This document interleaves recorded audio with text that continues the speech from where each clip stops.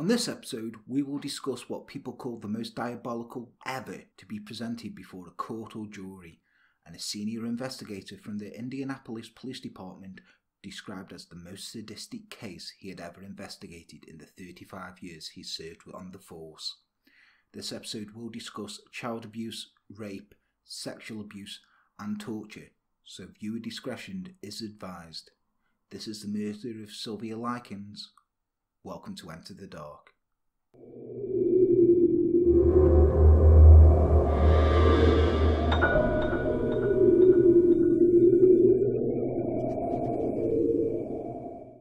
Hello and welcome to Enter the Dark. I am Jan from Film Daddy. With me as always is Les from Tales from the Hanged Man. How's it going, Les? It's all good, man. It's all good. Good. Right then, so today's case, as you heard from the intro there, it is bit of a dark and twisted one, and when I first heard about it, it really shocked me. Yeah, so shall we just jump into it? I think so. Not so much jump, I think step lightly. Yes, as we said before, we will be discussing child abuse, rape, sexual abuse and torture, so viewer discretion is advised on this one. Sylvia Likens was the third of 5 children born to carnival workers, Lester Cecil Likens, and his wife Elizabeth Frances, Betty, as she liked to be called. She was born between the 2 sets of fraternal twins, Diana and Daniel, who were 2 years older than her, and Jenny and Benny, 1 year younger. Jenny and Benny. Why would you do that to your children? Jenny Likens suffered from polio, causing one of her legs to be weaker than the other. She was afflicted with a notable limp and had to wear a steel brace on one leg. Lester and Elizabeth's marriage was unstable. They often sold candy, beer and soda at carnival stands around Indiana throughout the summer, moving frequently and experiencing severe financial difficulties.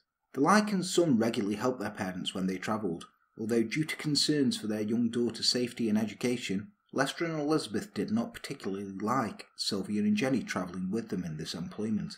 Both girls frequently resided with relatives, often their grandmother, so their schoolwork would not suffer while their parents and brothers travelled with the carnival. In her teenage years, Likens occasionally earned spending money by babysitting, running errands, or performing ironing chores for friends and neighbours, often giving her mother part of her earnings. Oh, it's nice of her, isn't it? yeah, that's really nice.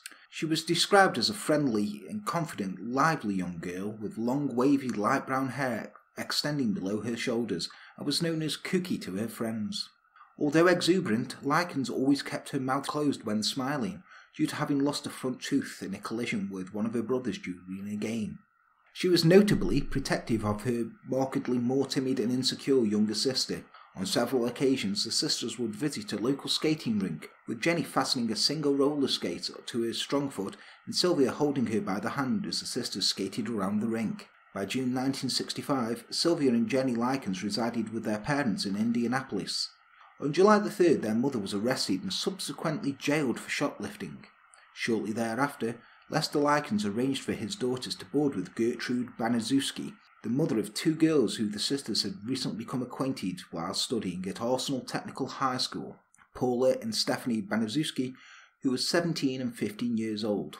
At the time of this boarding agreement, Gertrude assured Lester she would care for his daughters until his return as if they were her own, which included John 12, Marie 11, Shirley 10, James 8, and a few months old son, Dennis Lee Wright Jr. Now, Gertrude Nadine Baniszewski was born the 3rd of 6 children in Indianapolis, Indiana, to Molly Myrtle and Hugh Marcus Van Fossen Sr., both of whom were originally from Illinois and were of American and Dutch descent. Well, American and Dutch descent, what's wrong with that? Alright. Dutch. Those filthy Dutch. On October the 5th, 1939, Baniszewski saw her 50-year-old father die from a sudden heart attack. 6 years later, she dropped out of high school at age 16 to marry 18-year-old John Stephen Baniszewski, who was originally from Youngsville, Pennsylvania, and with whom she bore 4 children. Although John Baniszewski had a volatile temper and occasionally beat his wife, the two would remain together for 10 years prior to their first divorce. Following her divorce, Baniszewski married a man named Edward Guthrie. The marriage lasted just 3 months before the couple divorced. Shortly thereafter, Baniszewski remarried her first husband, bearing him 2 more children. The couple divorced for a second time in 1963. No TV back then, was there? Oh no, there was. It was 1963. Yeah, and TV was everywhere. Some good TV, actually, as well. The fuck? Maybe she just likes having kids. She's got married to her husband again. So maybe she just likes it. Couldn't find... I mean, you change it up a bit, sure. Maybe he come back and said, I've changed, I'm a changed man. Maybe. Weeks after her 3rd divorce, Baniszewski began a relationship with a 22-year-old named Dennis Lee Wright, who also physically abused her. She had 1 child with Wright, Dennis Lee Wright Jr. Shortly after the birth of his son, Wright abandoned Baniszewski. By 1965, Baniszewski lived alone with her 7 children. Although 36 years old and 5'6", she weighed only 100 pounds and was described as a haggard, underweight, asthmatic chain smoker suffering from depression due to the stress of 3 failed marriages, a failed relationship, and a recent miscarriage. In addition to the sporadic checks she received from her first husband, a former Indianapolis policeman, which she primarily relied upon to financially support her children, Baniszewski occasionally performed odd jobs for neighbours and acquaintances, such as sewing or cleaning in order to earn money. Baniszewski resided in Indianapolis at 3850 East New York Street, where the monthly rent was $55. Shortly after the July 4th holiday, the sisters moved into 3850 East New York Street in order that their father and later their mother could travel to the East Coast with the carnival, with the understanding that Gertrude would receive weekly boarding fees of $20 to care for their daughters until they returned to collect Sylvia and Jenny in November that year. During the initial weeks, Sylvia and Jenny resided at the Baniszewski household. The sisters were subjected to very little discipline or abuse. Likens regularly sang along to pop records with Stephanie, and she willingly participated in housework at the Baniszewski residence. Both girls also regularly attended Sunday school with the Baniszewski children. Although Lester Likens had agreed to pay Gertrude Baniszewski $20 a week in exchange for the care of his daughter, these weekly payments gradually failed to arrive upon the prearranged dates.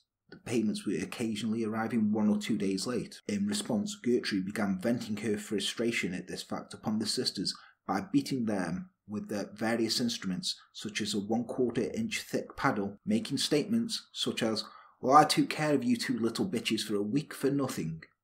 On one occasion in late August, both girls were beaten approximately 15 times on the back with the paddle after Paula accused the sisters of eating too much food at a church supper all the household children had attended. So it's taking quite a sinister turn. Yeah, and it seems so nice to begin with. Yeah. Quite idyllic. But it's like, as soon as the payments stop coming through, shit. But they're only like 1 or 2 days late as well. Yeah. Being like this with them. You'd think in any other normal circumstance that you'd just be like, oh, well, it was a day late last month, probably the case. They are working at a carnival. Yeah. But it's going to be difficult. Like, they didn't have internet banking back then. No. But by mid-August of 1965, Gertrude Baniszewski had begun to focus her abuse almost exclusively upon Sylvia, with her primary motivation likely being jealousy of her physical appearance. According to the trial testimony, this abuse was initially inflicted upon Sylvia after she and Jenny had returned to the Baniszewski residence from the Arsenal Technical High School and on weekends. This initial abuse included subjecting Likens to beatings and the refusal of sufficient food, which gradually led to Sylvia eating leftovers or spoiled food out of garbage cans. On one occasion, Likens was accused of stealing candy which she had actually purchased. On another occasion, she was subjected to humiliation when she admitted that she once had a boyfriend. Upon hearing this, Gertrude Baniszewski's oldest daughter, Paula, herself overweight, 3 months pregnant at the time, apparently jealous of Likens' slender appearance, kicked Likens in the genitals and accused her of being pregnant. On one occasion, as the family ate supper, Gertrude, Paula and a neighbourhood boy named Randy Gordon Lepper force-fed Sylvia a hot dog overloaded with condiments, including mustard and spices. Sylvia vomited as a result and was later forced to consume what she had regurgitated. Likens was later falsely accused of spreading rumours at Arsenal Technical High School that both Paul and Stephanie Baniszewski were prostitutes. This provoked Stephanie's boyfriend, 15-year-old Coy Hubbard, to physically attack Likens, while Stephanie simply watched and giggled. On another occasion, Paula beat Likens round the face with such force that she broke her own wrist, having primarily focused her blows upon Likens' teeth and eyes. Later, Paula used the cast on her wrist to further beat Likens. Gertrude repeatedly falsely accused Sylvia of promiscuity and of engaging in prostitution, delivering misogynistic sermons to Sylvia regarding the filthiness of prostitution and of women in general. Gertrude would later force Jenny to strike her own sister, beating Jenny if she did not comply. Coy Hubbard and several of his classmates frequently visited the Baniszewski residence to both physically and verbally torment Likens, often collaborating with the Baniszewski's children and Gertrude herself. With the active encouragement of Gertrude, these neighbourhood children routinely beat Likens, sometimes using her as practice dummy in violent judo sessions, lacerating her body, burning her skin with lit cigarettes in excess of 100 times, and severely injuring her genitals. To entertain Gertrude and her teenage accomplices, Likens was forced at one point to strip naked in the family living room and insert an empty Coca-Cola bottle into her own vagina in their presence, with Gertrude stating to all present this act of humiliation being for Sylvia to prove to Jenny what kind of girl you are. What on... Gertrude Baniszewski eventually forbade Likens from attending school after she confessed to having stolen a gym suit from the school, after Gertrude had refused to purchase any clothing for her. For this act of theft, Gertrude whipped Likens with a 3-inch wide police belt. Gertrude then switched her conversation to the evils of premarital sex before repeatedly kicking Likens in the genitals, as Stephanie rallied to Likens' defence, shouting she didn't do anything. Gertrude then burned Likens' fingertips with matches before whipping her. A few days later, Gertrude repeatedly whipped Jenny with the police belt after she reportedly sold a single tennis shoe from the school to wear on her strong foot. The Likens sisters were fearful of notifying either family members or adults at their school of the increasing incidence of abuse and neglect they were enduring, as both were afraid that doing so would only worsen their predicament. Jenny in particular struggled against the urge to notify family members, as she herself had been threatened by Gertrude that she would be abused and tortured the same degree as her sister if she did so. Jenny was also subjected to bullying by girls in her neighbourhood, in addition to occasionally being ridiculed or beaten whenever she alluded to Sylvia's situation. In July and August, both Lester and Elizabeth Likens would occasionally return to Indianapolis to visit their daughters whenever their travel schedule afforded them the opportunity. The last occasion Lester and Elizabeth visited their daughters was in late August. On this occasion, neither girl exhibited any visible signs of distress as to their mistreatment to their parents, likely because both were in the presence of Gertrude and her children. Almost immediately after Lester and Elizabeth had left the Baniszewski household on their final visit, Gertrude turned to face Likens and stated, "What are you going to do now, Sylvia? Now they're gone." On one occasion in September, the girls encountered their older sister, Diana Shoemaker, at their local park. Both Jenny and Sylvia informed Diana as to the abuse they were enduring at the hands of their caregiver on this occasion, adding that Sylvia was being specifically targeted for physical abuse, almost always for things that she had neither said nor done. Neither sister mentioned the actual address where they resided, and initially, Diana believed their sisters must be exaggerating their claims regarding the scope of their mistreatment. Several weeks prior to this occasion, Sylvia and Jenny had encountered Diana in the same park when she was in the company of 11-year-old Marie Baniszewski, and Sylvia had been given a sandwich to eat when she had mentioned to her sister she was hungry. Likens remained silent about the matter, although Marie revealed this fact to her family in the late September. In response, Gertrude accused Likens of engaging in gluttony before she and Paula choked and bludgeoned her.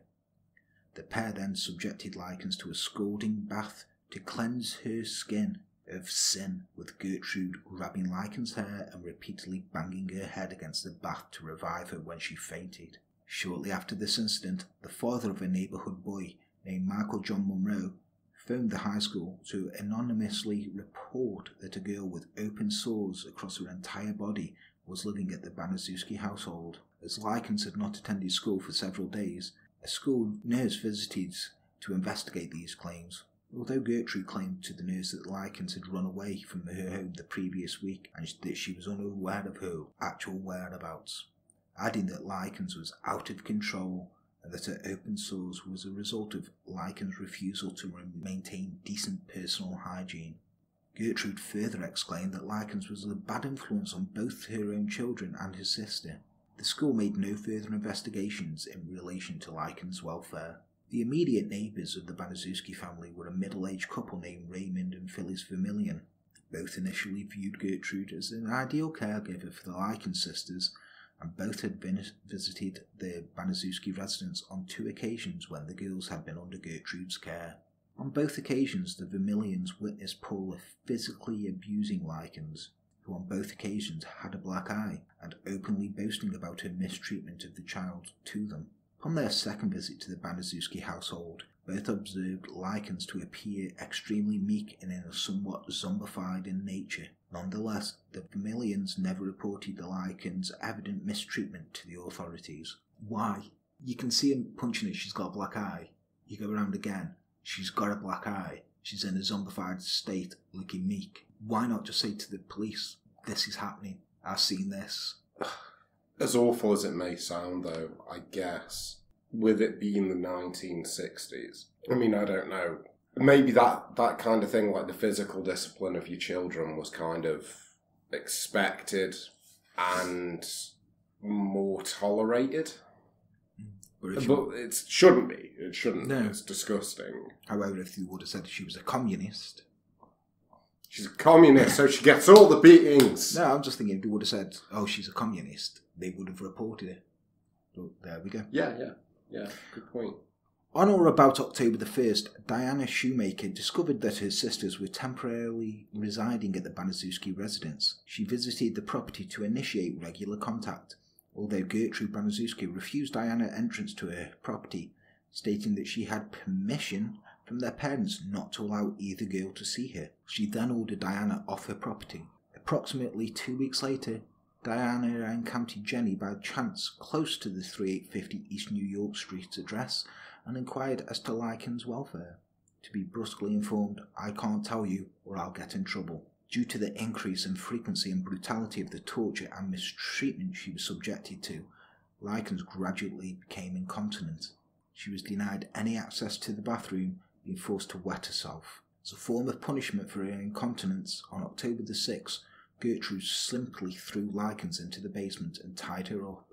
Here she was often kept naked, rarely fed, and frequently deprived of water. Occasionally she would be tied to a railing at the bottom of the basement stairs in a torture-rack fashion, with her feet scarcely touching the ground. In the weeks prior to locking Likens in the family basement, Gertrude had increasingly made the habit of abusing and tormenting the child something of a pastime. She would occasionally falsely claim to the children in her household that either she herself or one of them had been the recipient of direct insults from Likens, in the hope that this would goad them into belittling or attacking her. On one occasion, Gertrude held a knife aloft and challenged Likens to fight me back, to which Likens replied she did not know how to fight. In response, Gertrude inflicted a light scour wound to Likens' leg. Physical and mental torment such as this was occasionally seized by Baniszewskis to watch their favourite television shows. Neighbourhood children were also occasionally charged 5 cents apiece to see the display of Likens' body and to humiliate, beat, scold, burn, and ultimately mutilate her. So that's kids from the local neighbourhood being invited in, charged 5 cents to mutilate a girl. Why? Why indeed? Throughout the period of Likens' captivity in the basement, Gertrude frequently, with the assistance of her children and their other friends, restrained Likens before placing her in a bathtub filled with scalding water before proceeding to rub salt into her wounds. In order to muffle Likens' screams and pleas for mercy, her tormentors would regularly place a cloth gag in her mouth as they tortured her. On one occasion, Gertrude and her 12-year-old son, John Jr., rubbed urine and feces from Gertrude's 1-year-old son's diaper into Likens' mouth, before giving her a cup of half filled with water and stating the water was all she would receive for the remainder of the day. On October 22nd, John Baniszewski Jr. tormented Likens by offering to allow her to eat a bowl of soup with her fingers, then quickly taking away the bowl when Likens, by this stage suffering from extreme malnourishment, attempted to eat the food. Gertrude Baniszewski eventually allowed Likens to sleep upstairs, on the condition that she learned not to wet herself. That night, Sylvia whispered to Jenny to secretly give her a glass of water before falling asleep.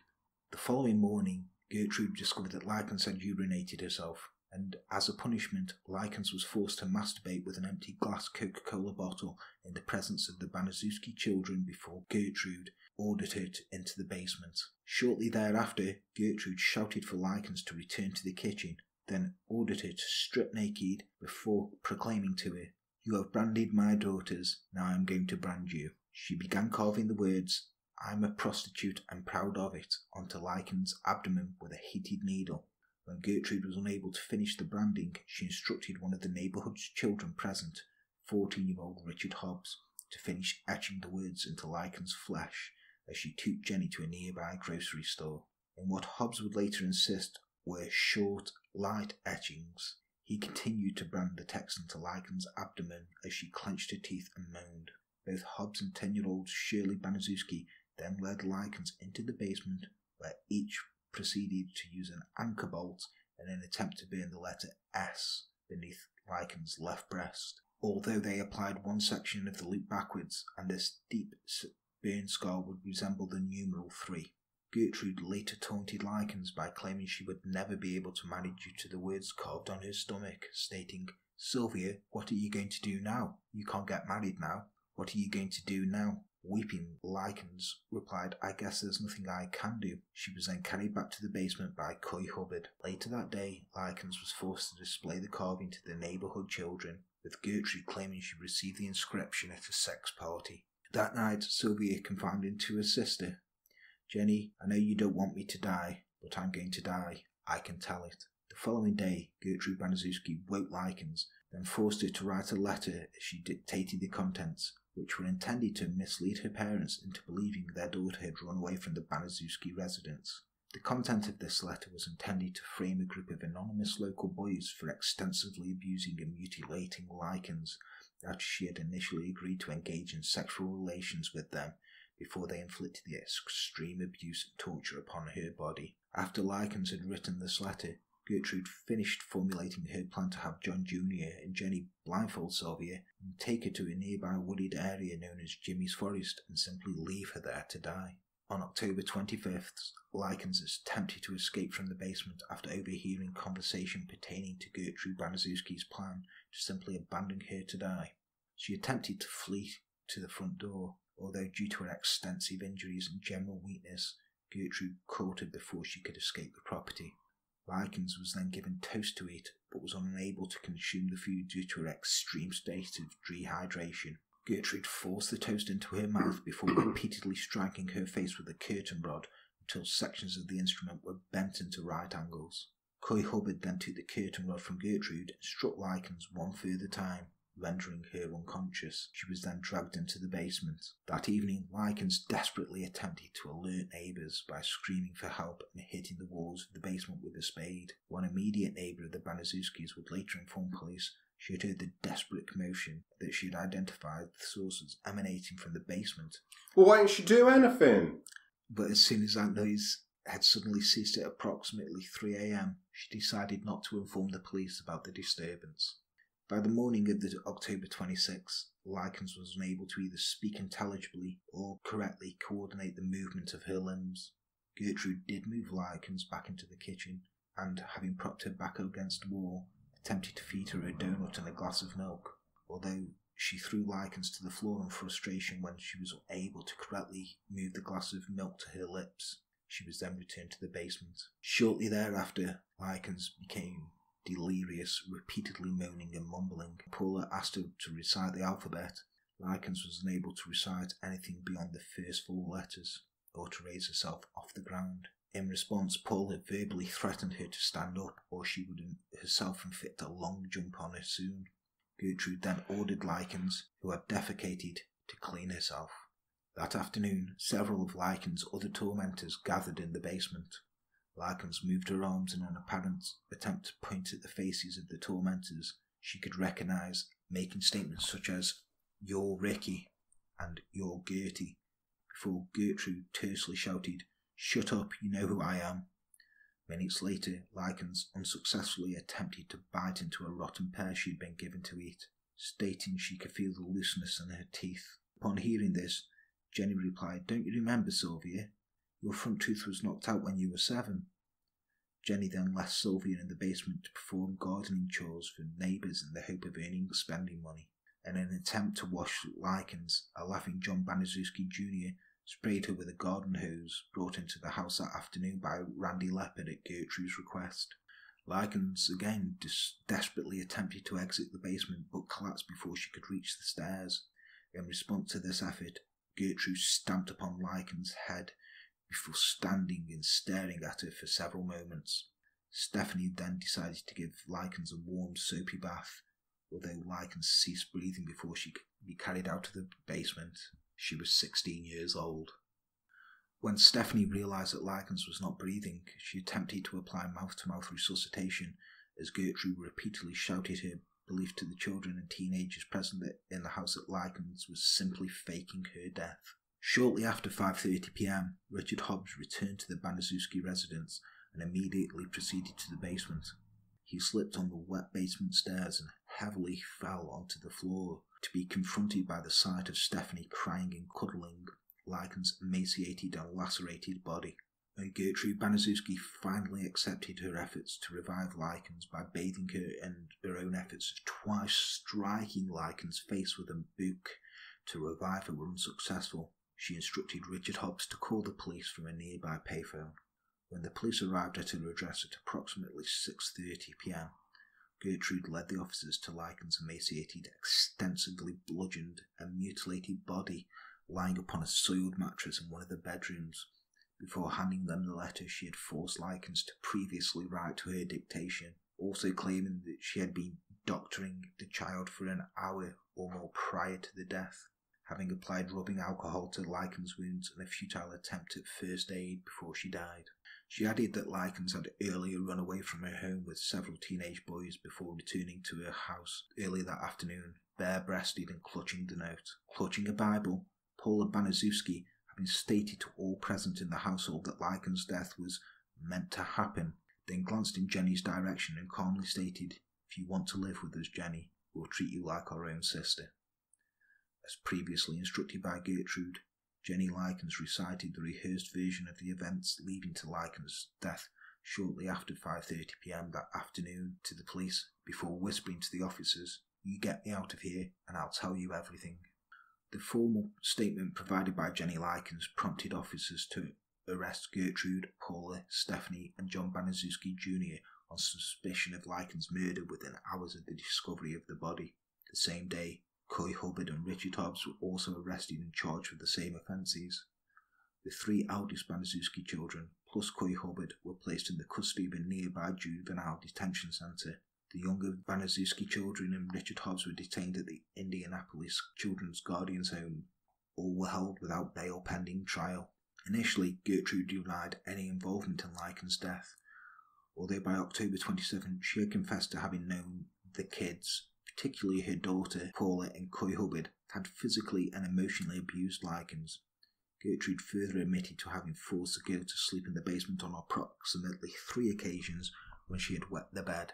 She became evasive when one officer stated the likely reasons Likens had become incontinent were her mental distress and injury to her kidneys. 5 other neighbourhood children who had participated in the abuse, Michael Munro, Randy Leopard, Darlene McGuire, Judy Duke, and Anna Sisko, had also been arrested by October 29th. All were charged with causing injury to a person, and each was subsequently released into the custody of their parents under subpoena to appear as witnesses at the upcoming trial. The autopsy of Likens' body revealed that she had suffered in excess of 150 separate wounds across her entire body, in addition to being extremely emaciated at the time of her death. The wounds themselves were varied in location, nature, severity, and the actual stage of healing. Her injuries included burns, severe bruising, and extensive muscle and nerve damage. Her vaginal cavity was almost swollen shut, although an examination of her canal determined that her hymen was still intact, proving Likens was still a virgin and thus discrediting Gertrude's assertions Likens had been 3 months pregnant, a prostitute, and promiscuous. Moreover, all of Likens' fingernails were broken backwards, Most of the external layers of the skin upon the child's face, breast, necks, and right knee had peeled or receded. In the death throes, Likens had evidently bitten through her lips, partially severing sections of them from her face. The official cause of Likens' death was listed by the coroner as subdural hematoma due to her receiving a severe blow to her right temple. Both the shock she had primarily suffered due to the severe and prolonged damage inflicted to her skin and subcutaneous tissues, plus the severe malnutrition, were listed as contributory factors to her death. Rigor mortis had fully developed at the time of the discovery of her body, indicating she may have been deceased for up to 8 hours before she was found. Although Dr. Kebbell did note Likens had been recently bathed, possibly after death, and that this act could have hastened the loss of body temperature and thus speeding the onset of rigor mortis. On December 30th, 1965, the Marion County Grand Jury returned a first-degree murder indictment against Gertrude Baniszewski and 2 of her 3 oldest children, Paula and John Baniszewski Jr. Also indicted were Richard Hobbs and Coy Hubbard. All were charged with having repeatedly struck, beaten, kicked, and otherwise inflicting a culmination of fatal injuries to Sylvia Likens with premeditated malice. At a formal pre-trial hearing on March 16, 1966, several psychiatrists testified before Judge Saul Isaac Rabb as to their conclusions regarding psychiatric evaluations they had conducted upon the 3 individuals. These experts testified that all 3 were mentally competent to stand trial. The trial of Gertrude Baniszewski, her children Paula and John, Richard Hobbs and Coy Hubbard, began on April 18, 1966. On May 2nd and 3rd, Jenny Likens testified that all 5 defendants, stating that each had repeatedly and extensively both physically and emotionally abused her sister, adding that Likens had done nothing to provoke the assaults and that there had been no truth in either rumours she had been falsely accused of spreading or the slurs each had made against Likens' character. During her testimony, Jenny stated the abuse of her sister, and to much lesser degree herself, endured, began approximately 2 weeks after they had begun to live in the Baniszewski household, and that as the abuse her sister was forced to endure escalated, Likens had occasionally been unable to produce tears due to the acute state of her dehydration. Sections of Jenny Likens' testimony were later corroborated by that of Randy Lepper, who stated he had once witnessed Likens crying, but she shed no actual tears. Lepper then visibly smirked as he confessed to having beaten Likens anywhere between 10 and 40 separate instances. Fucking piece of shit. Yeah. The trial of the 5 defendants lasted 17 days before the jury retired to consider its verdict. On May 19th, after deliberating for 8 hours, the panel of 8 men and 4 women found Gertrude Baniszewski guilty of first-degree murder, recommending a sentence of life imprisonment. Paula Baniszewski was found guilty of second-degree murder, and Hobbs, Hubbard and John Baniszewski Jr. were found guilty of manslaughter. Upon hearing Judge Rabb pronounce the verdicts, Gertrude and her children burst into tears and attempted to console each other as Hobbs and Hubbard remained impassive. On May 25th, Gertrude was formally sentenced to life imprisonment, and Paula would plead guilty to voluntary manslaughter and received a sentence between 2 and 20 years. Despite twice unsuccessfully having attempted to escape from prison in 1971, she was released in December 1972. The same day, Richard Hobbs and Coy Hubbard and John Baniszewski Jr. each received sentences of 2 to 21 years to be served in the Indiana Reformatory. Over the course of the following 14 years, Gertrude Baniszewski became known as a model prisoner at the Indiana Women's Prison. She worked in the prison sewing shop and was known as somewhat of a den mother to younger female inmates, becoming known to some within the prison of the nickname Mom. By the time of Gertrude's ultimate parole in 1985, she had changed her name to Nadine Van Fossen, a combination of her middle name and maiden name, and described herself as a devout Christian. News of her Baniszewski's impending parole created uproar throughout Indiana. Jenny Likens and other immediate family members of the Likens vehemently protested against any prospect of her relief. The members of 2 anti-crime groups also travelled into Indiana to oppose Baniszewski's potential parole and to publicly support the Likens family. Members of both groups initiated a sidewalk picket campaign.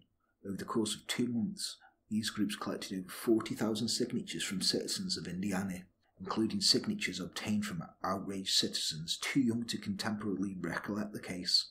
All signatures gathered demanded that Gertrude Baniszewski remain incarcerated for the rest of her life. Within her parole hearing, Baniszewski stated her wish that Likens' death could be undone, although she minimised her responsibility for any actions.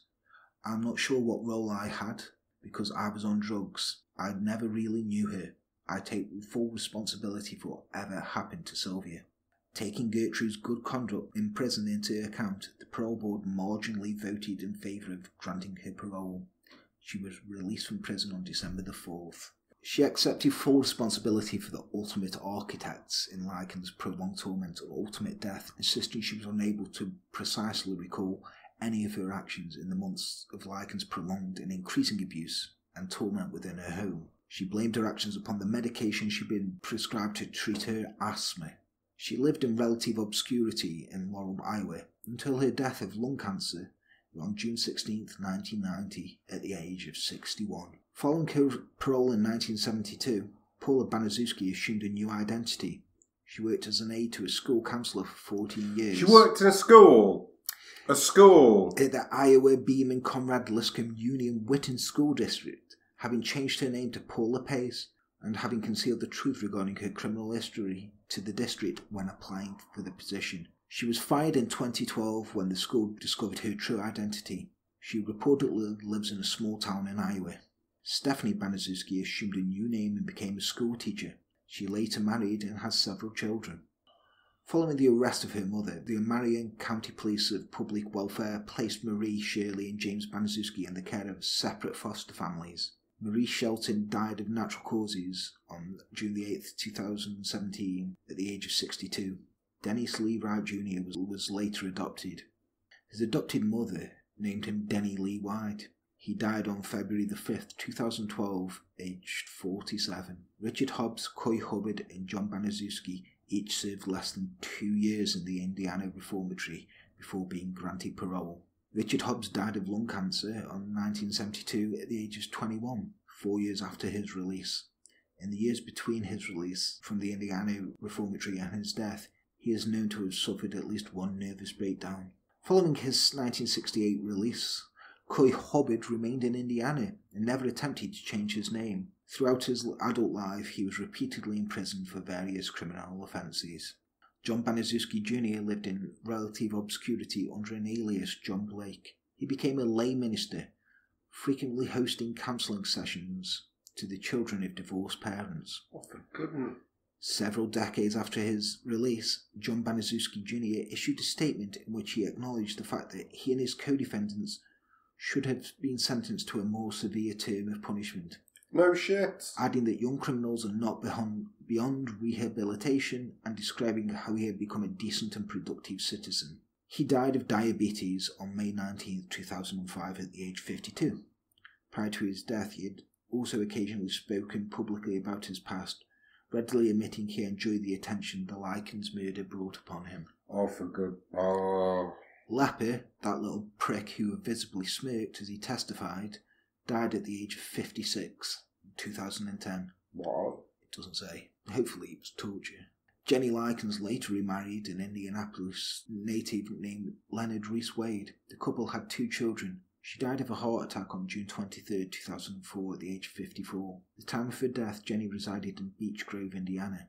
Elizabeth and Lester Likens died in 1998 and 2013, respectively. In the years prior to her own death, Sylvia Likens Wade had repeatedly emphasised no blame should be placed upon either of her parents for placing her and Sylvia in the care of Gertrude Baniszewski, stating all her parents had done was trust Gertrude's promise to actually care for them until their return to Indiana with the travelling carnival. As I said before, that was quite horrific, and there's not much you can say about that, is there? That is quite probably...